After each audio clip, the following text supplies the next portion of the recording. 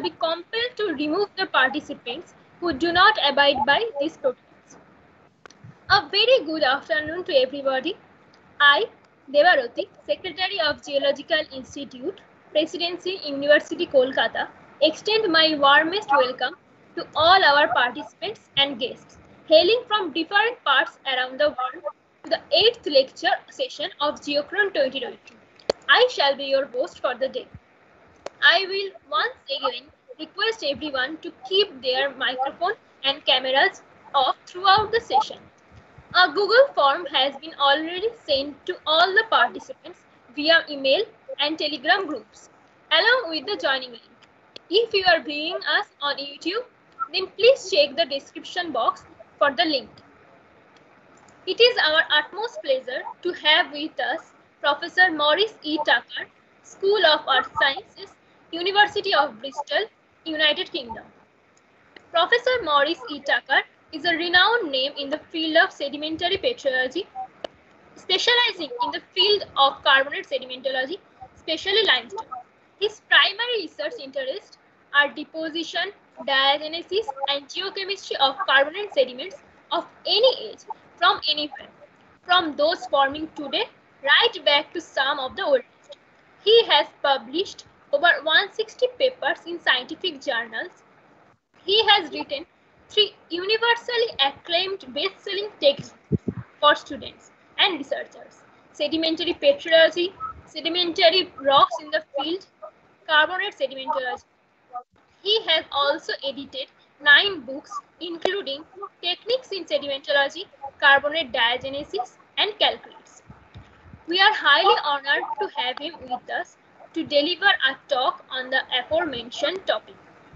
We are sure that this lecture session will be highly enriching and one of its kind.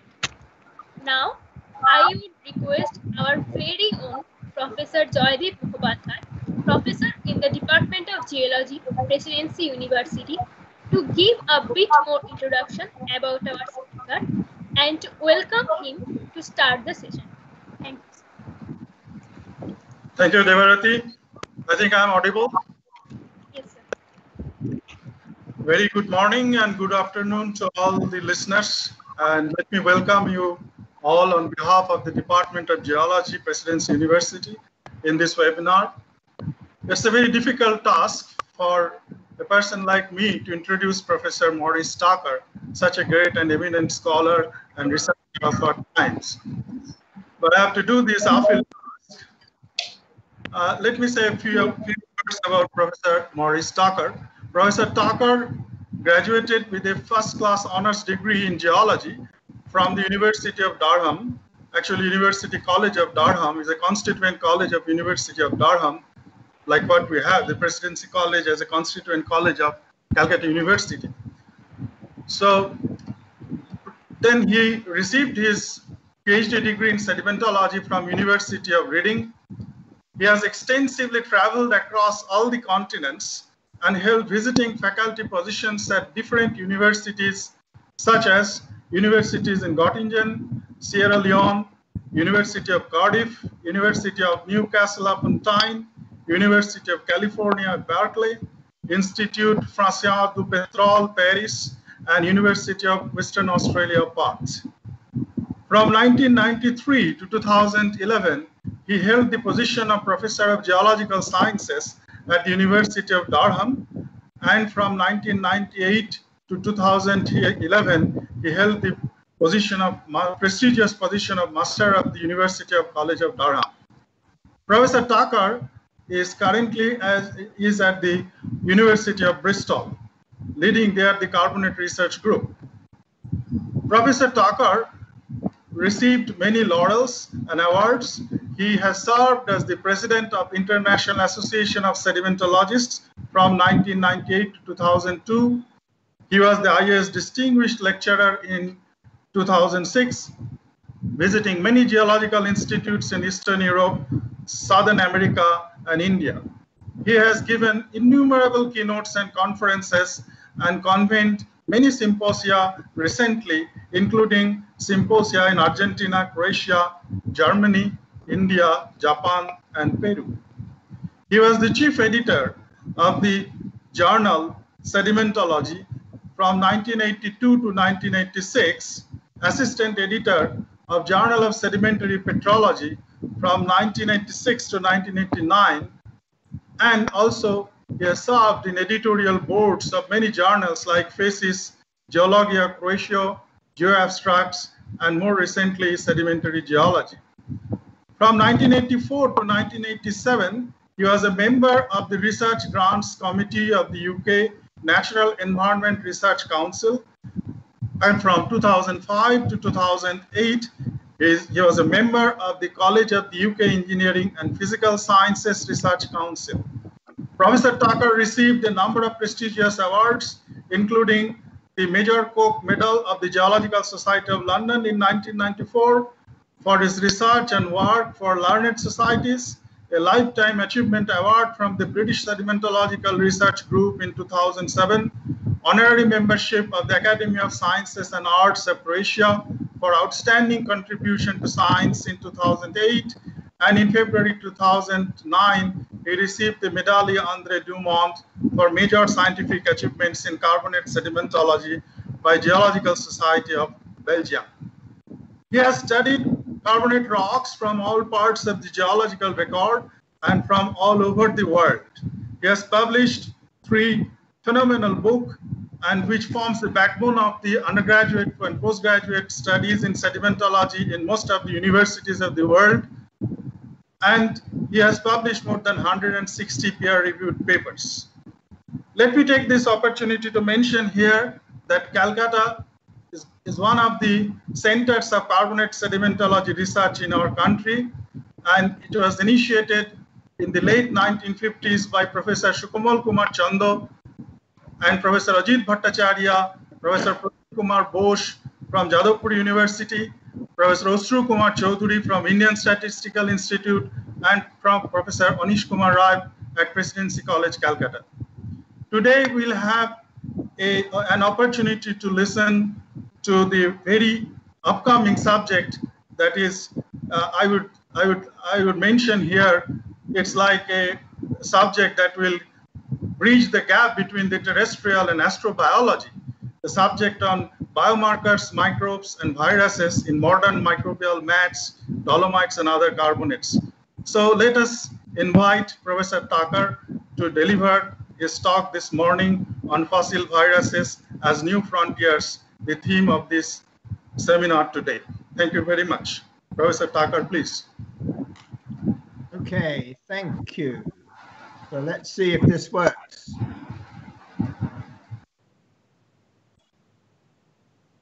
Okay, I hope you can see my presentation. Yes? Can you see my presentation? Not yet. You have to again. You have to share once again. Please share it again, like that we practiced earlier.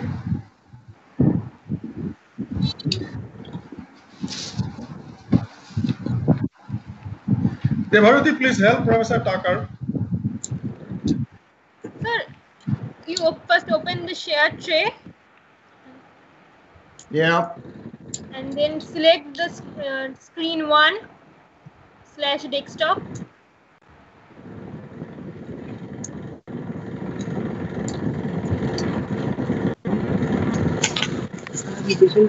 So can you find the share tray? Yes. Okay, I've got the share content. Then select the entire screen or the first option. Right, I've got the various screens, and now I should be able to See. Can you see my screen yet? No, sir, it's not visible yet. So can you tell us which screen you are sharing actually? After you share your content, there will be several options on the screens. Over there, you have to select the first screen. Screen Right? number 1. Yes, sir. Screen number one. Number 1. Okay. I click that. Yes, now we can see. Yes, sir. Now we can see your screen. You can go to your presentation now. Yes, Can you see my presentation? Yes, Yeah, sir. yes, It's sir. fine. It's Perfect. absolutely fine, sir. Okay. Are we there? Yes? Yes, sir.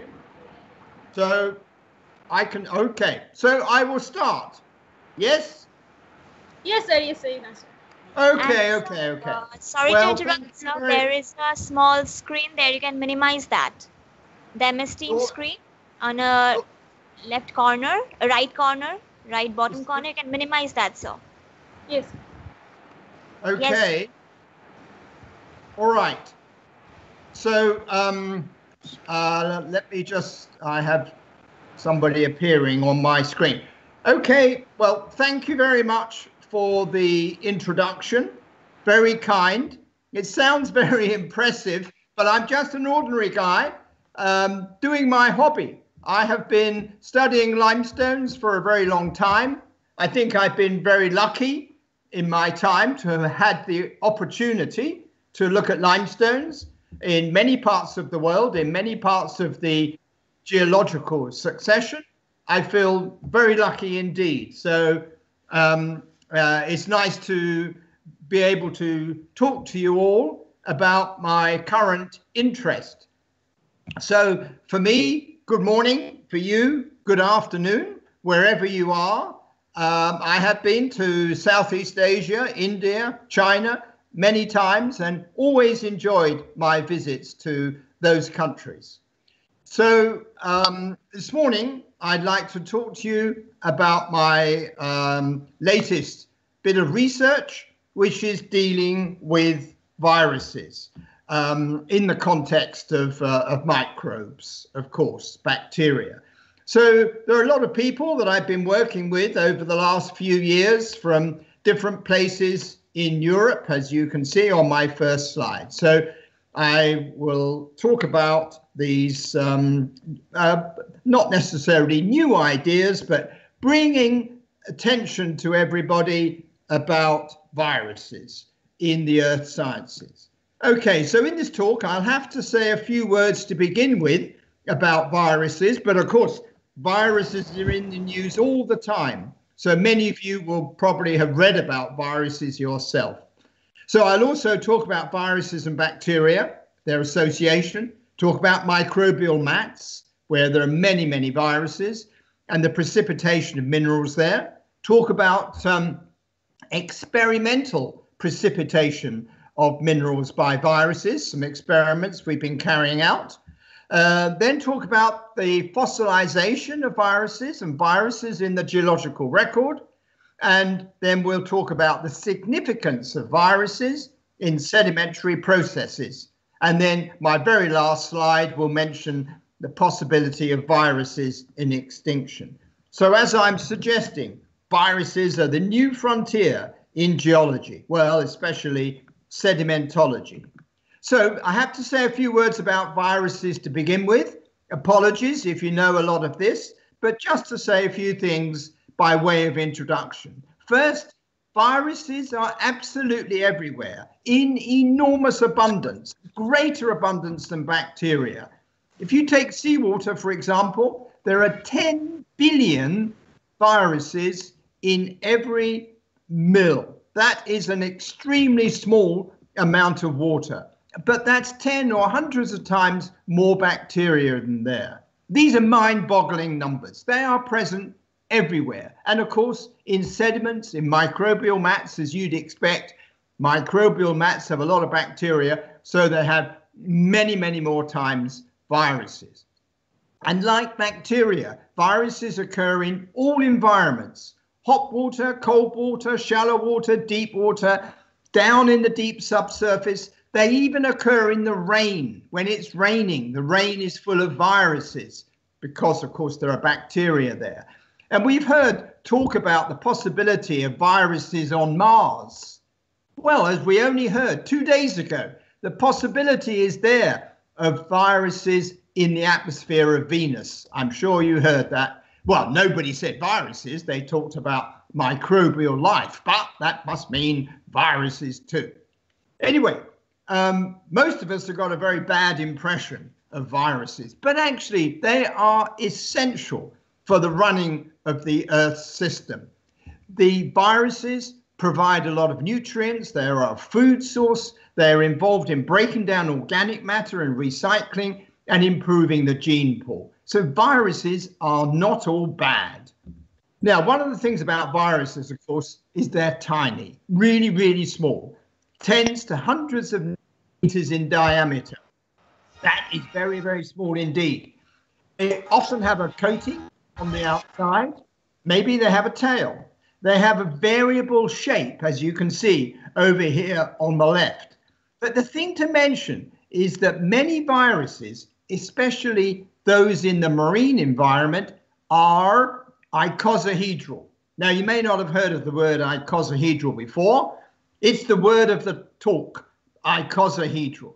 Icosahedral is like spheroidal, but it has sides, it has faces, like this picture over on the right. I mean, theoretically, it might have 20 faces on the sphere. It's a bit like an old-fashioned football made of flat pieces of leather. But by comparison, bacteria, they are much bigger, 10 times the size of viruses. They are on the micron scale. They are single cells, no nuclei, they are prokaryotes. So the point about viruses, they are so simple. They're very simple organisms. And the question really is, are they living? That's something which is not for me to answer.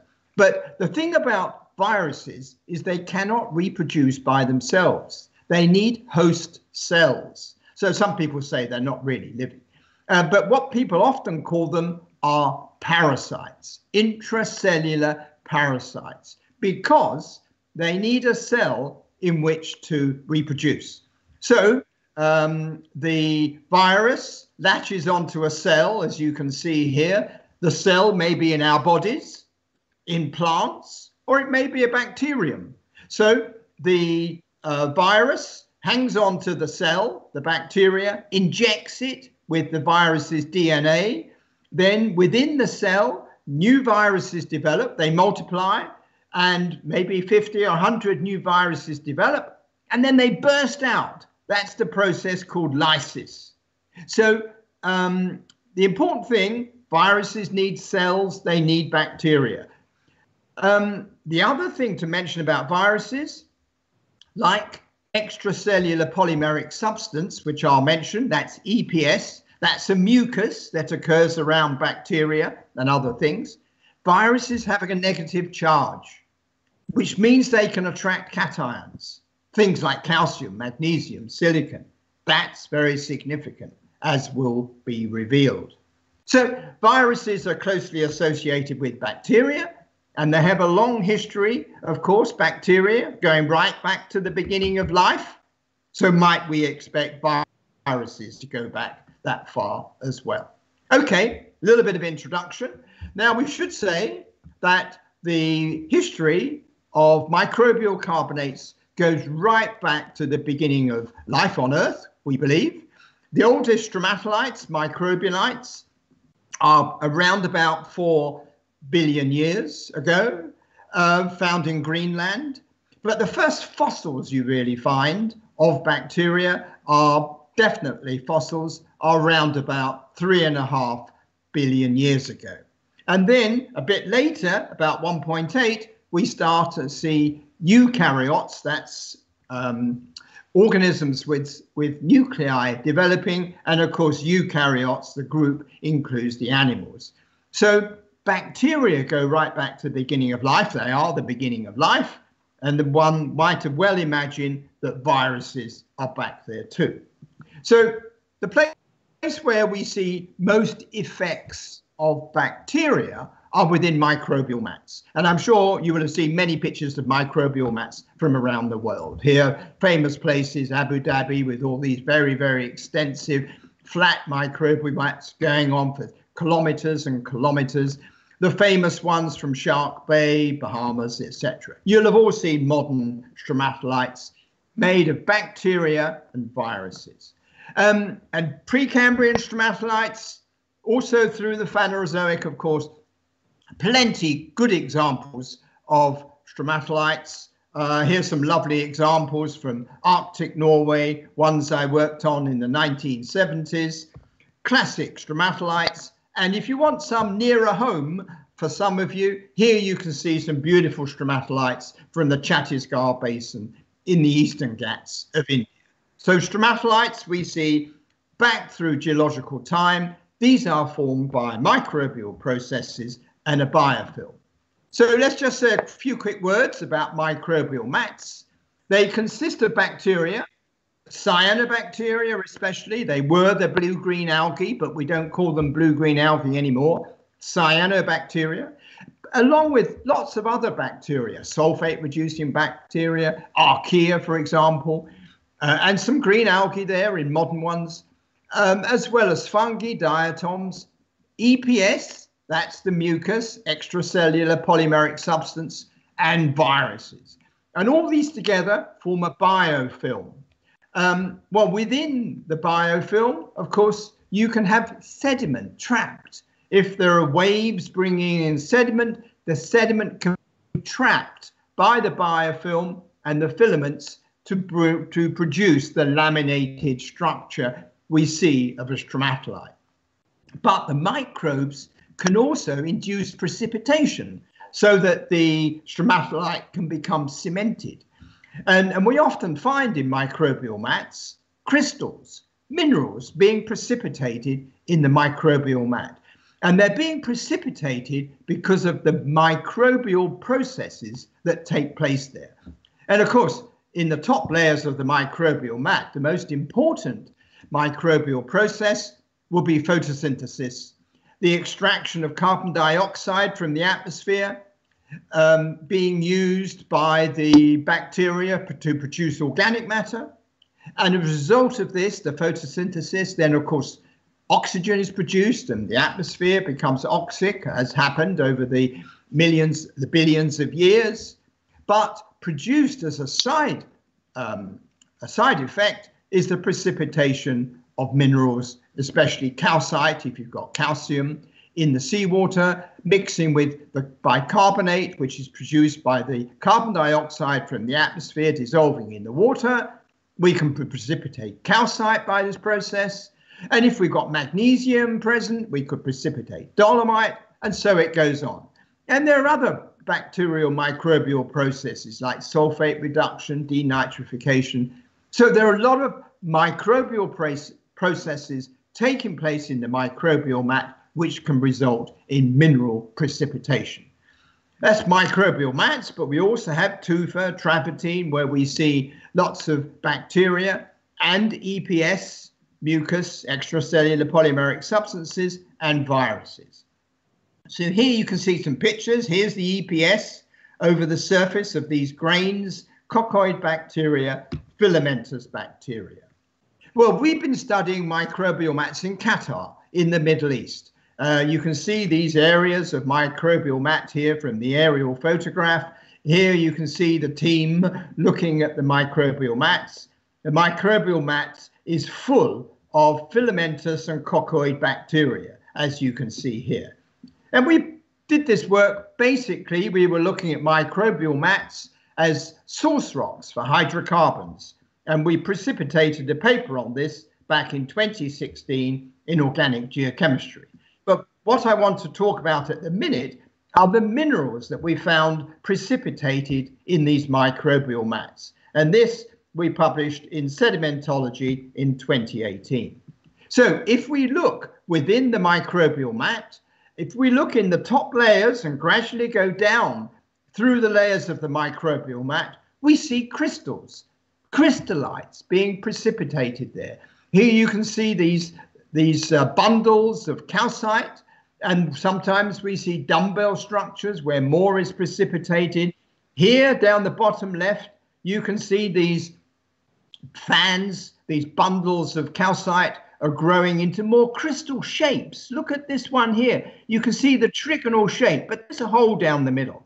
And eventually they develop further, lower in the map, and now a few millimeters down in the mat, and you can see the crystal shapes developing. Crystals, calcite, being precipitated in microbial mat. And we also find dolomite here at the top. You can see some rhombs of dolomite, or very high magnesium calcite. We find palygorskite, clay minerals being precipitated in the microbial mat. Magnesium silicates, aragonite, pyrite. So there are many crystals, different minerals being precipitated in microbial mats through microbial processes. The question that one should think, though, is how do crystals begin to form? How do they nucleate? We'll come back to that in a minute. So if we now have a closer look at the microbial mat in terms of the viruses and the EPS that's present, the mucus, then what we can see is if we look with the scanning electron microscope, we can see the bacteria here, we can see one here, but what we often find are nanospheres. You can see these huge numbers of nanospheres in here. These are tens to hundreds of nanometers in diameter. You can see they're all clustered together to form these clumps. And also between them, maybe you can pick out the mucus, the EPS, that's holding them together. And in fact, if you look more closely, you can see this bacterium, it has some of these round nanospheres attached to the surface. We think these nanospheres are viruses. We think these are the viruses in the mat. Now, the other really exciting thing is that these viruses, here you can see a close-up of them, and you can see the shape, these nanospheres. Look at the shape. The shape is not a perfect sphere. It's not a perfect nanosphere. Look, it actually seems to have sides to it. It looks like they're icosahedral, that word again. So we interpret these as viruses within this microbial mat. But the interesting thing is these viruses are being calcified. They are being converted to calcium carbonate. Now, how do we know that? Well, apart from using EDS, we can look to see what elements are present in this microbial mat. We can also use the scanning electron microscope in backscattered mode, which you can see on the right. So these are the same field of view. On the left, using secondary electrons, you get a pretty picture. You can see everything that's there. The bacteria, the viruses living on the bacteria, and these clumps of viruses. But over here on the right, this is backscatter. So it gives you an image of different shades of grey depending on the atomic number of the elements in the particles. So what you can see is you can hardly see our bacterium. That's because it's made of course, organic matter, carbon and oxygen, bit of hydrogen maybe. And you can't see these tiny viruses on the end of the bacterium. You can't see the EPS here. It's not present. You can't see it. But what you can see is that our clusters of nanospheres have a very bright, pale grey, almost a white colour. And that's because they've picked up higher elements than carbon, hydrogen, oxygen. These contain calcium, a bit of sulfur, a bit of magnesium, etc. So they are being calcified, they're being mineralized. Now here with the transmission electron microscope, you can see the coccoid bacteria. Here's a filamentous bacterium. Look around the outside. These dark electron dense areas, these are all particles. They are all bits of mineral being precipitated there in the mucus around the outside of the bacterium. But notice they are tiny, tiny little grains. They are probably mineralized viruses. Okay, so here's a beautiful example of a bacterium surrounded by the EPS, you can see it there, and inside the bacterium, you can see these tiny round nanospheres. You can see them. That's because they've been partly mineralized. So we can check that by looking with the EDS, looking at the elements developed in the field of view. And you can see very clearly we've got an increase in calcium in the areas around these particular bacteria because the EPS and the viruses within them are being mineralized. And there you can see the calcium. You can pick out a bit of magnesium in there, but not a lot. You can see the sulfur in that area around the bacteria, a bit of silicon and a bit of aluminium. So these viruses, the EPS, they're being mineralized. In other words, we are forming fossilized viruses. Here's a nice example. Here you can see the bacterium, no cell water, this one. These funny things here, if you wonder what they are, that's part of the photosynthetic apparatus, the thylakoids, showing that these are photosynthetic bacteria. You can see all the viruses, and you can see they're dark. They're picking up some color. They're becoming darker. That's because they're being mineralized. Okay, well, that's calcite, calcium carbonate being precipitated within a microbial mat today. In the top millimeters, the viruses are being fossilized. But we see the same thing in hot springs. Here's a paper from a few years ago showing viruses inside a bacterium which have been replaced. They've been silicified. So here you can see these viruses very clearly here, and they've been coated by silica, and they are replaced by silica themselves as well. And people have also reported that iron may be precipitated in association with viruses. So you can see the viruses very clearly here, and you can see the iron that's been precipitated in association with the viruses. This is coming from an iron-rich stream in southern Spain, the Rio Tinto area, where of course there are a lot of iron deposits, as you can tell from the name. So here we've got viruses which are involved in the precipitation of iron minerals. And of course, you can immediately think how significant that is for the banded iron formations we see back in the Precambrian. So we have fossilized viruses. Well, there have been many experiments carried out on experimental precipitation. Here is just showing some examples from some colleagues of mine in China. We've published many papers, about 10 papers in the last 2 years, on using bacteria to precipitate calcium carbonate and other things, as you can see here.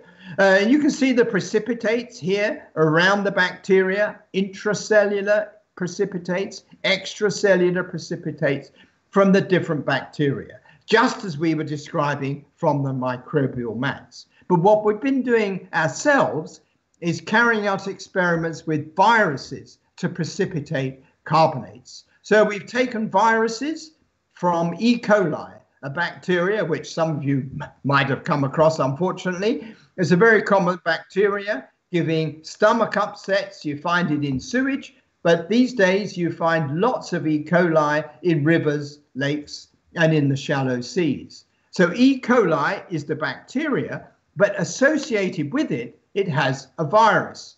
Bacterial viruses are often called bacteriophages or just phages. So phages are viruses associated with bacteria. So we've separated the viruses, you can see here and here, from the E. coli bacteria. That takes a lot of effort, not me. I'm working with my microbiologist friends.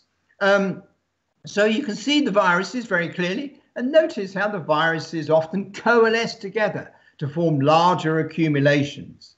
So we've carried out our experiments by mixing together sodium carbonate and calcium chloride with different concentrations, using different concentrations of the solution, but different amounts of the viruses as well. So we've used experiments with 1 billion viruses in a mil of fluid. And what we find is calcium carbonate is being precipitated. And here you can see our precipitates, tiny nanospheres. Some of them grow into slightly larger dumbbell structures. Some of them grow to be about the size of a micron.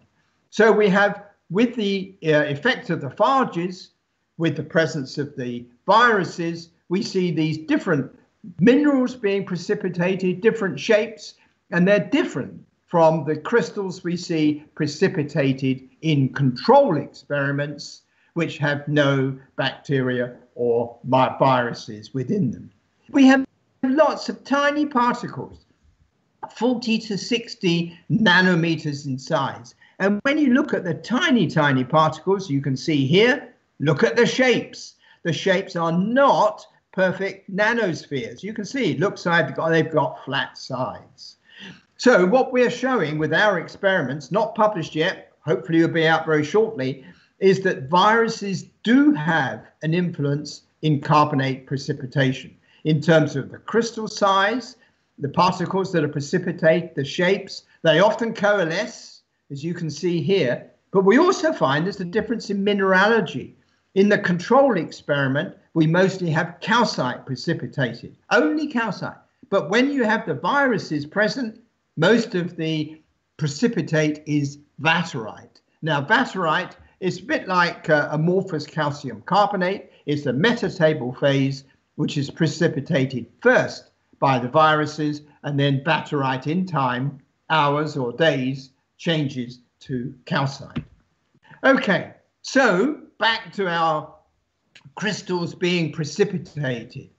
Viruses are being mineralized. We can see that, we've shown that. And the question is, do they then bring about further precipitation? We suggest that the viruses could be the seeds, the nuclei for further crystal growth.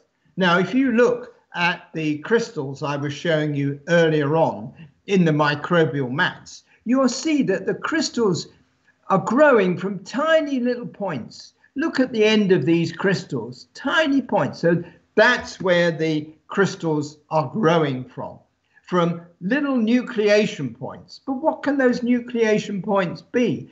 What can have started them off?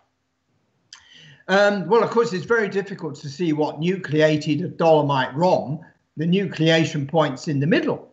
And with many of these calcite crystals, you can't see exactly what's there because it's such a tiny place, or it's hidden by further precipitation. But how do crystals precipitate? Well, there are two ways. One is by direct precipitation. That's homogeneous, spontaneous nucleation. In other words, you have a solution, and out of that solution, the minerals, the crystals, are precipitated. And that's not very easy to happen. It really only happens when you force the mineral out of precipitation, out of the fluid, by having a highly concentrated, supersaturated solution. That's homogeneous, spontaneous nucleation. Happens suddenly, directly. But that's not a simple process for crystals. It's much easier to have precipitation take place if you've got seeds or nuclei. And that's called heterogeneous nucleation. So where can we get the seeds or the nuclei from to precipitate calcium carbonate? Well, we get them from the viruses and within the EPS. The first stage then is the mineralization of these tiny, tiny virus particles, or the threads in the EPS. Then we've got the nuclei. Then the nuclei can be where further crystals take place. So we would say that there is a biogenic, a viral process to initiate calcium carbonate precipitation. Once you've got the seeds, then abiotic precipitation takes over afterwards. Okay, so what about the geological record of viruses? Well, we all know about the geological record of life. That goes back to about 4,000 million years, when there is the evidence of the first stromatolites coming from Greenland, as I mentioned earlier. We don't find any bacterial cells to about 3,500 million years ago. And then later on, of course, we see the first eukaryotes around about 2,000 years ago. But most microbiologists, virologists, I'm not quite sure which discipline of biological sciences they're in, but most people who study viruses think they actually go back to the beginning of life, if not just before. Maybe they're the things that evolved first before life developed a little bit later, all to do with the formation of proteins, RNA and DNA and so on. But I think we can, most people would agree that viruses were probably created right at the beginning in Charles Darwin's warm little pond. But the thing about viruses, of course, like organisms in general, they continued to evolve. As organisms evolve, because viruses need cells and bacteria, so new viruses would evolve, just like animals and plants have evolved through time. But what this means is we should find fossil viruses back in the geological record. Okay, so how are we going to recognize fossil viruses? Well, not easy, has to be said. First of all, the size range, they're very, very small. You can only see them with an electron microscope. Then when we do find them, we might expect them to be present in large numbers. Large numbers because viruses are present in huge numbers, as you can see in these little pictures here. Large numbers, all the nanospheres are about the same size. So that's one thing. The shape, now as I've been saying, the shape of the nanospheres is not a perfect sphere, it's more icosahedral. And if you look very carefully at these images here, they are not perfect spheres. You can see that it looks like there are flat sides. So the shape is one thing. But of course, there is a preservation issue. Once you've formed the fossil virus, as I've said, it may act as the nuclei for further precipitation. So you can fossilize the virus, but then that virus may be the place where more crystals grow. So you'll get overgrowth and crystals developed on the nanospheres, and they may all coalesce to form bigger crystals. As you can see in this picture here, a picture from a tufa. You can see all the tiny nanospheres looking like fossilized viruses, but you can see the calcite crystals are forming very close by, as if the fossil viruses have amalgamated together to develop the calcite crystals. So that's one problem. But the context, we should expect viruses, of course, to be associated with bacteria. So we look in stromatolites, is the obvious place to look.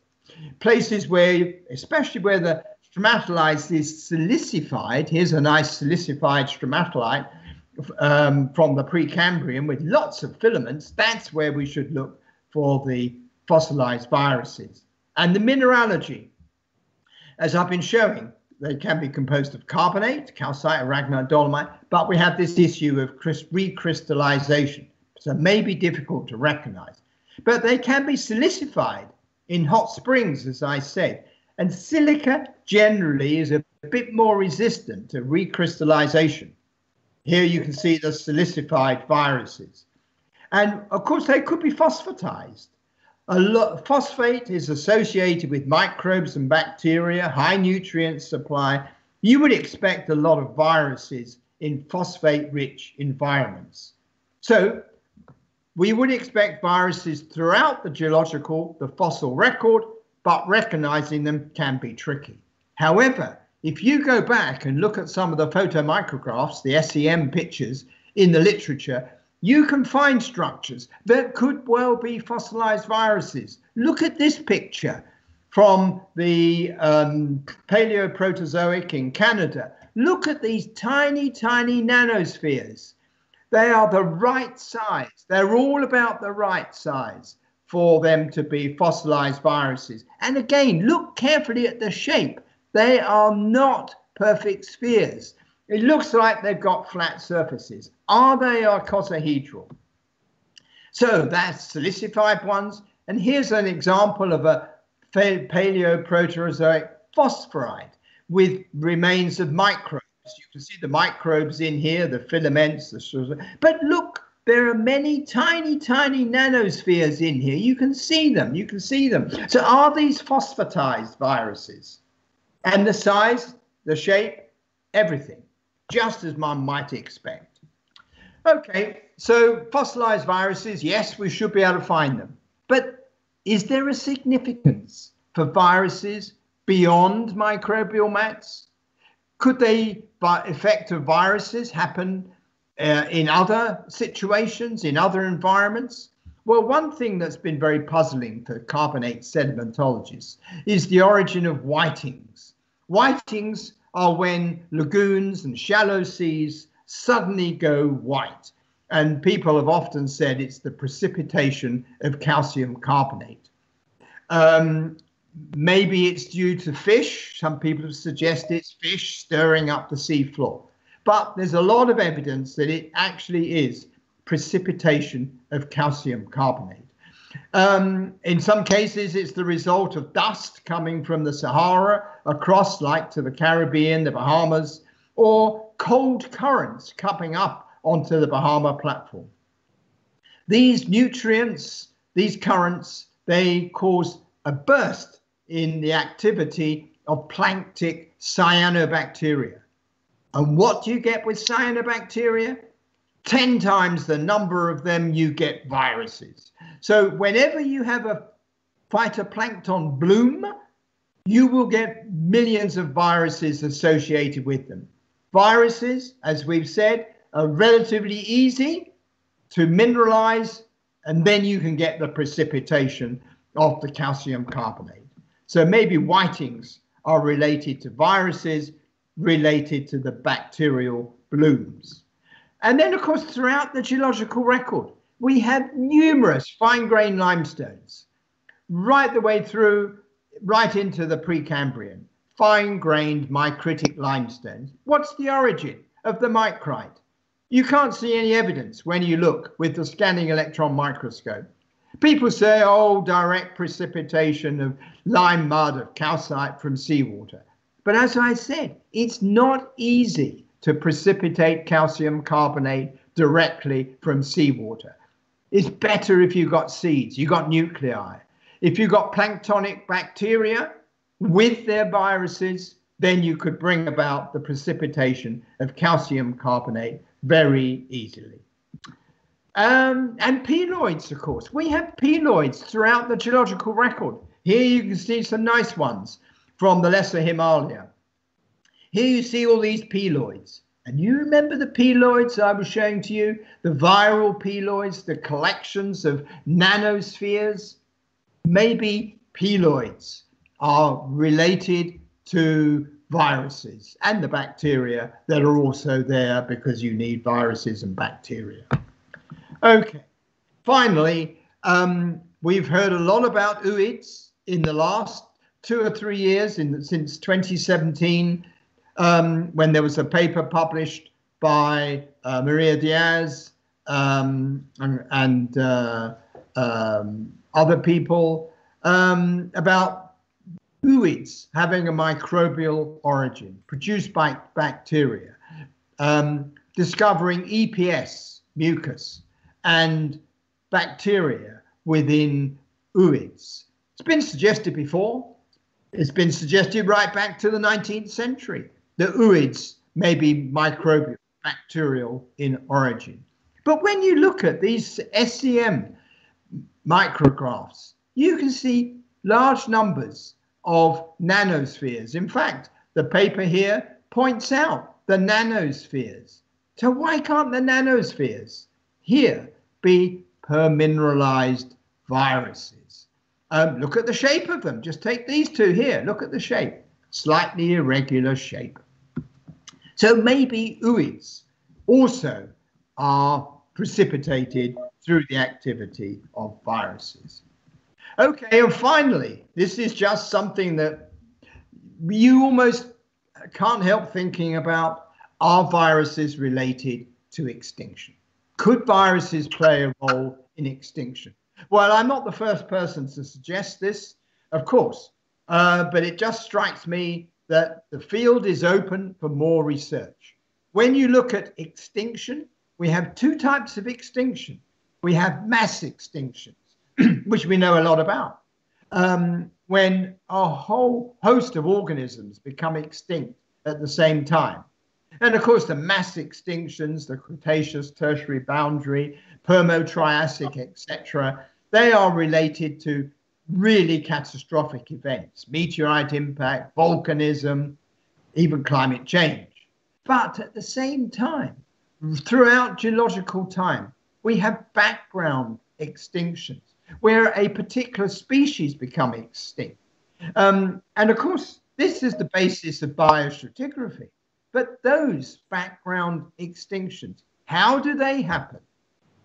Well, Cesare Emiliani, a very famous forearm paleontologist, noted these background extinctions in a paper and suggested they could be related to the effect of viruses. They could be a fundamental part of the process of evolution, caused by some environmental upset of some kind. Well, you might have read in the news just 2 or 3 days ago, there is a new mass extinction event, number 6, in the middle of the Triassic. So here's a diagram. You'll see it on the latest science news sites. This is an area, I think, which is wide open for further research. So to conclude, viruses, I think, are completely neglected in earth sciences. They must have played many roles. Viruses do become fossilized. I think we can see that very clearly in our modern microbial mats. And I think we are finding fossilized viruses back into the Precambrian. And as I've said, one of the most important geological roles of viruses is probably in providing seeds and nuclei for carbonate precipitation and precipitation other minerals. And it could well be there's a role of viruses in species extinction which needs to be further explored. So I would say viruses, the new frontier in earth sciences, maybe especially carbonate sedimentology. So go for it. Finally, thanks very much for listening. I hope you enjoyed these things. And want any more information? There you can see my latest paper, which came out a few days ago. Thank you very much. Thank you so much, sir, for this refreshing and enlightening talk. We have received several questions from our audience, which are in the process of being compiled. Once done, we'll surely like to address the questions to our speaker. In the meanwhile, I would like to remind everyone that we have tomorrow another lecture on sedimentary petrology scheduled at 11 a.m. Indian Standard Time by Professor Prof. Dasgupta, Head of the Department of Geology, Durgapur Government College, India, on the topic of mass flow dynamics and appraisal. We are really overwhelmed by all your responses to our endeavors so far, and would be even more happy by your presence in our upcoming lecture session. Please wait just a few moments and then we will start our Q&A session.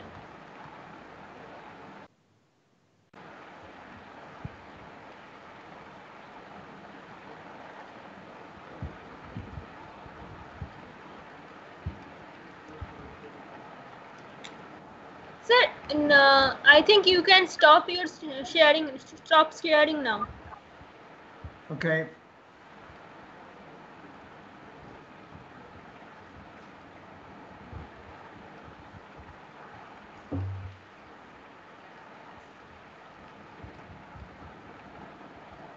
Is that okay? Yes, sir. Yes, sir. Thank you for your patience. We have all our questions now. Please that owing to a large number of questions that we have received and also due to time constraint, we will not be able to address all of them to our speakers. We shall try to make as many as possible to the speakers within the stipulated time. We are now ready to discuss few of the questions and that we have received.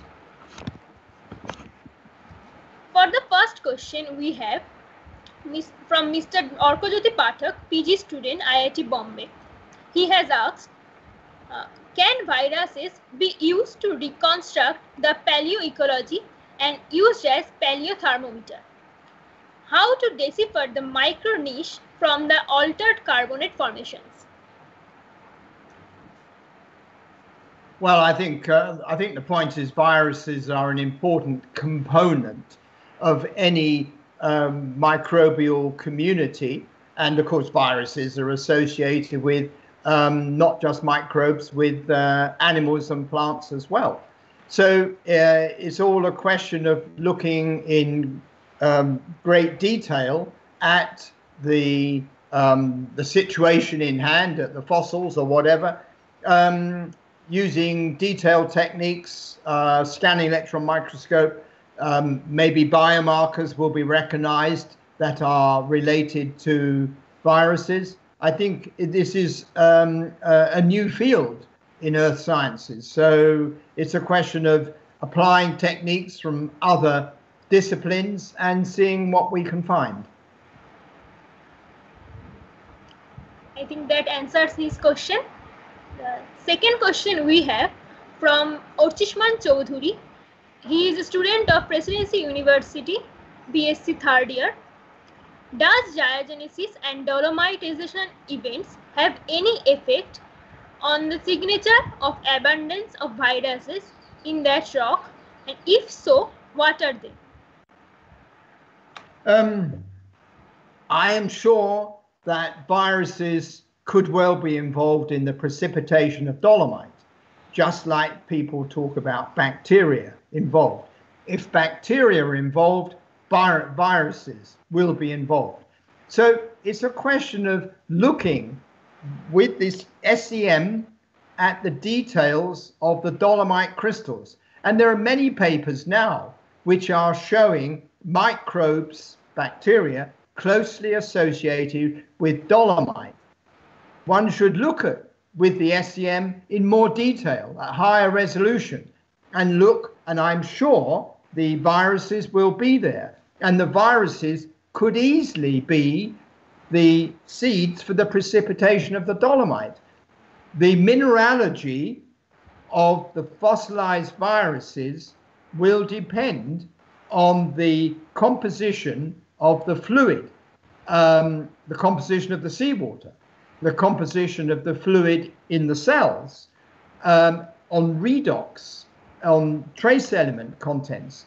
So the minerals that will be precipitated by the viruses will vary, and there's no reason why viruses can't be involved in the precipitation of dolomite. Thank you, sir. The third question is from Dr. Shrimantini Shem Sharma, Postdoctoral Fellow, Indian Institute of Science, Bangalore. Is there a possibility of virus being nucleating agent for Precambrian BIFs or modern day polymetallic nodule deposits? Yes. In a word, yes. Viruses are everywhere, so they can be involved in all of these processes of mineral precipitation, just like bacteria. Viruses will be there as well. And maybe it's really the viruses rather than the bacteria that are involved in the precipitation. These are all things to be explored.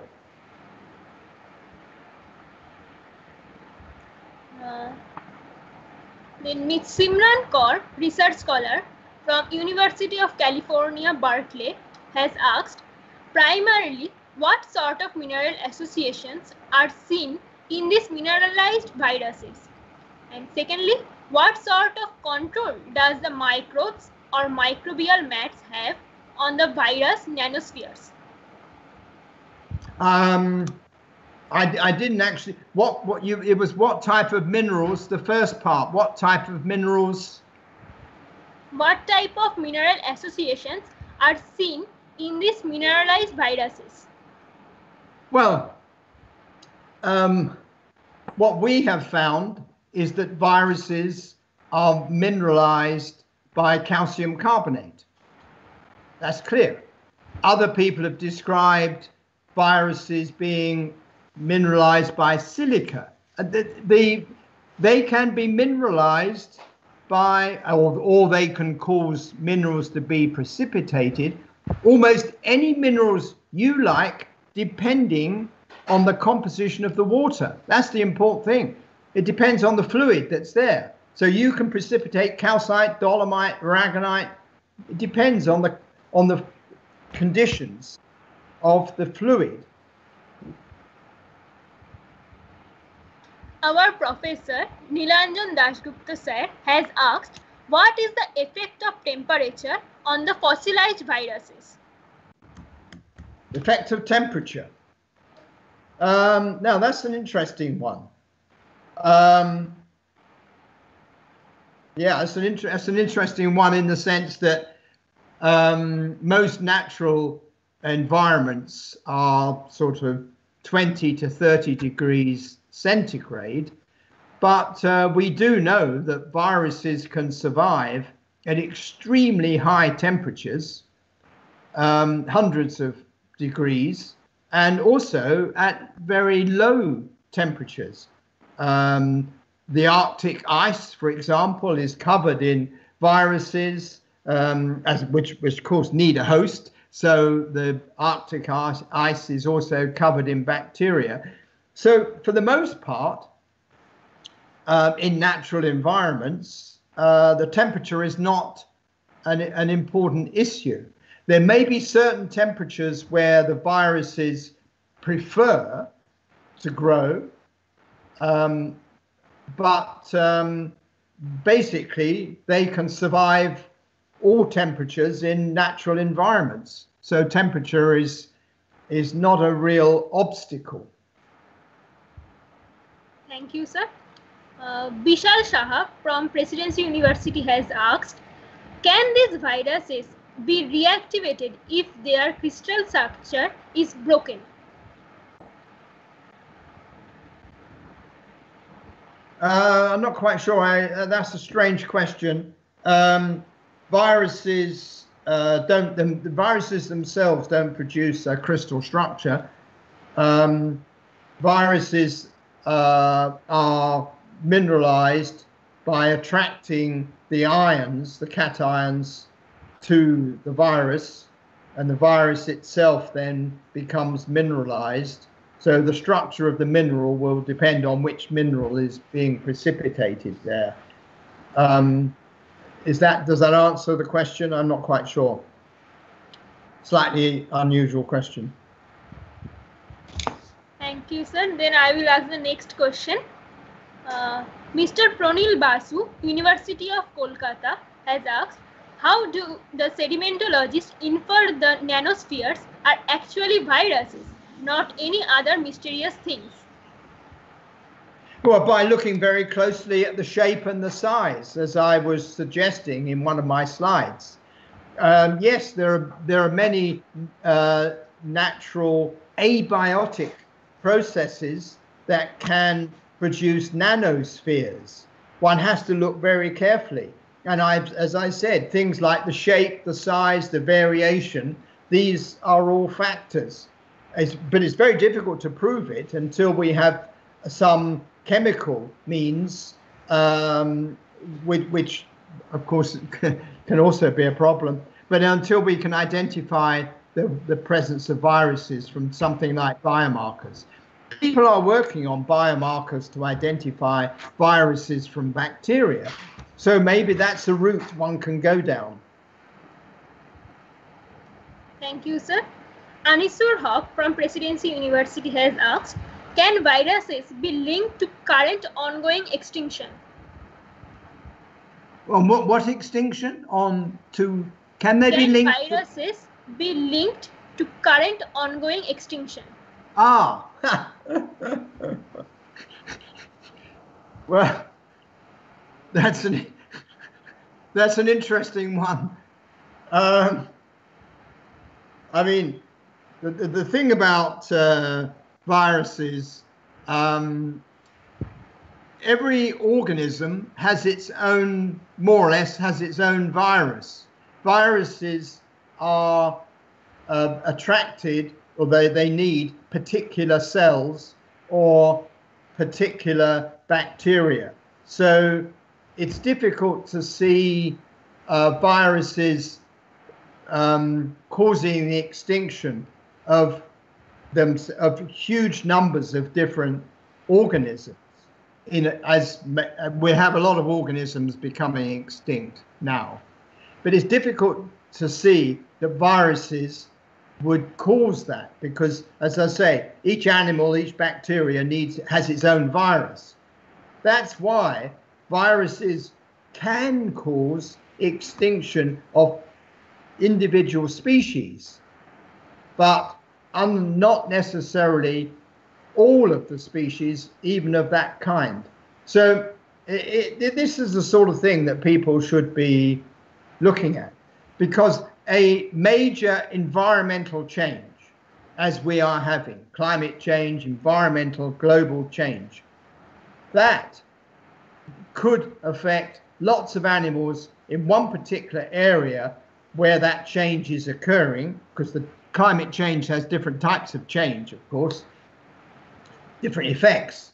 So it could be that in some areas, the climate change does cause the viruses to expand or increase in their toxicity.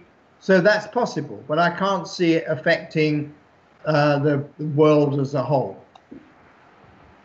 But that's something to ask a biologist. I'm a humble sedimentologist. Debarun Mukherjee from UG3 student, Presidency University, has asked, other than morphological features like isohedral shape, and what are the various methods that may be used to distinguish fossil viruses from other silicified or calcified crystals? Yes, that's right. That's the exciting thing, that we are finding that there are some particular characters of nanospheres produced by viruses, which we can use to distinguish them from nanospheres forming by abiotic processes. Yes, look at the shape of the nanospheres.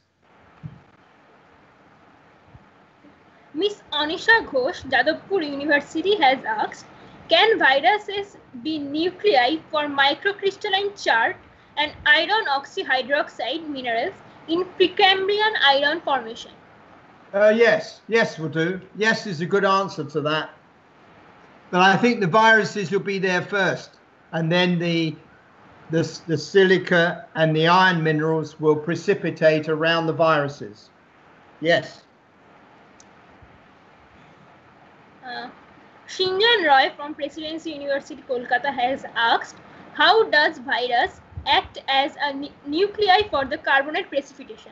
Is there any possibility that carbonates may have been formed by adsorption? What was the last word? By? Adsorption. Ah. Well, the viruses become calcified. So you have this tiny collection of calcium carbonate at the virus, and that becomes a tiny calcite crystal, which is then the nucleus. That's how the nucleation works. You calcify the virus. It's so small that it can then act as the nucleus for the growth of bigger crystals. That's not a problem. Often people, when they're making minerals in experiments or even in industry, they use seeds to make the minerals precipitate in the first place. That's what I'm suggesting the viruses are the seeds once they've been mineralized. Our second last question is from Shubhadeep Kormukar, ex-student, Presidency University. First, with greetings, we saw climate change affects microbes population, and how are they crucial for managing the climate change? I think once we start talking about climate change, that's on a much bigger scale than we're discussing here. As I've said a few minutes ago, there can be some consequences for viruses from climate change. A particular change in an environment may make viruses develop much more, but by and large, I don't think the viruses are that closely involved with the climate change that we're seeing at the present time. So our last question is from Ankita Mukherjee, Jogomaya Devi College, India. Can we find fossilized viruses only in association with bacteria, as in stromatolites, or in any other creature which it can be used as a host? No, that's a good question. That's a good question. Certainly, the easiest place to find viruses is in association with bacteria. But as we know, all cells in humans and animals and plants, they can be attacked by viruses.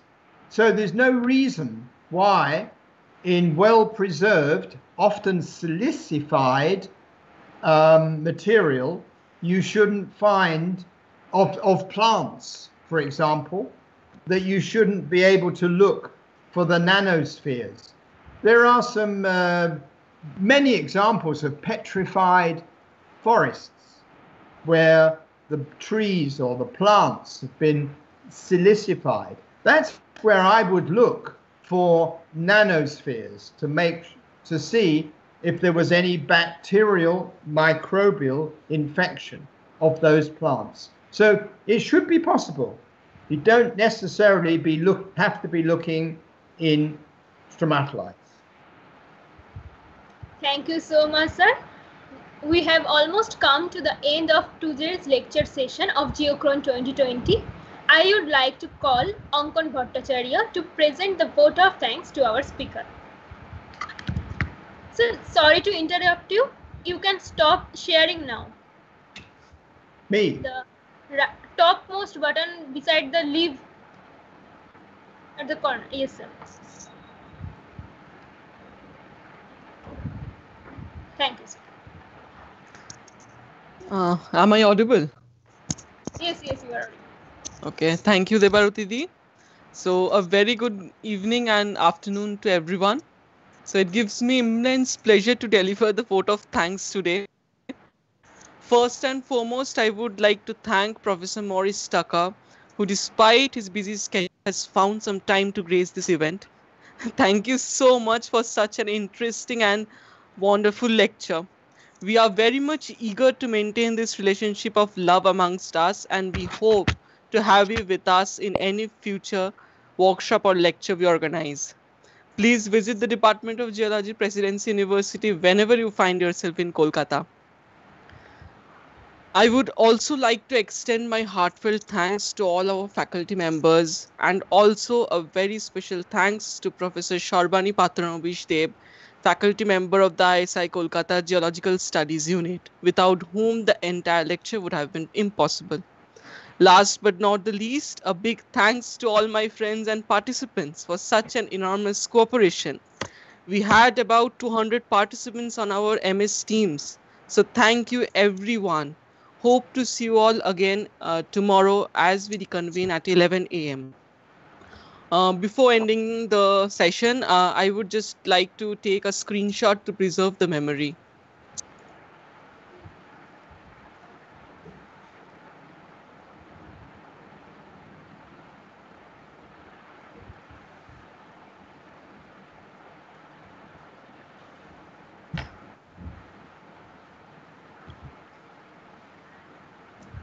Okay, so the screenshot has been.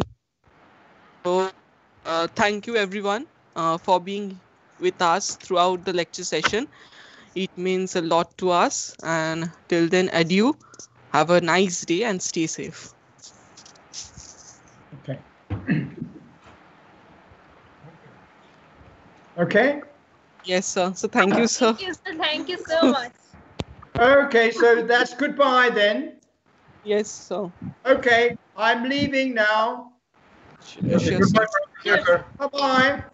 Bye-bye, sir. Thanks a lot, sir. Thank you so much.